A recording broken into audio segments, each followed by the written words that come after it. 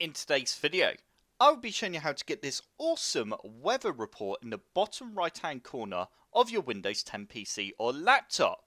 So to get this, basically you need to install the latest update. If I just open up my update history, the latest preview update, which is KB 5001391, if you install this update, you will then be able to have the weather on your taskbar. And as you can see, it's very cool. And at the moment there is actually a yellow alert for high winds in my local area.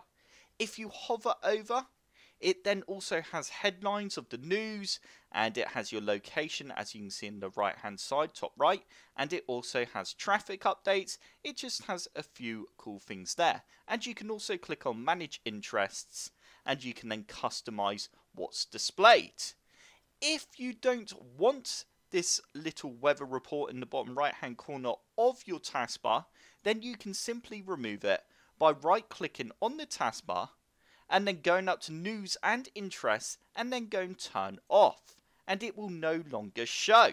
And also, if you are missing it and you do have the latest update installed, then all you need to do is right click on the taskbar, go up to news and interests and then click on show icon and text, or just show icon only.